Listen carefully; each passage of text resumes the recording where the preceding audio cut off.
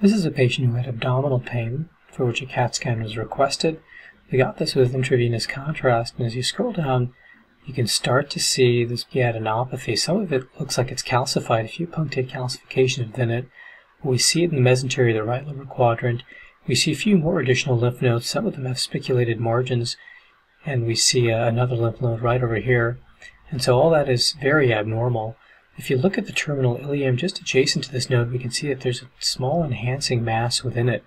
This is the ileocecal valve. This is a portion of the distal terminal ileum. We can see an enhancing mass associated with it right over there. We can see the same findings on the coronal CT images of this patient. Right about here is where probably is the best shot of this mass within the terminal ileum, this enhancing mass causing narrowing associated with adjacent mesenteric adenopathy. There's a number of things this could be, but overall this is a great look for a carcinoid tumor of the ileum with resulting right lower quadrant adenopathy. This was resected, and this is what it turned out to be.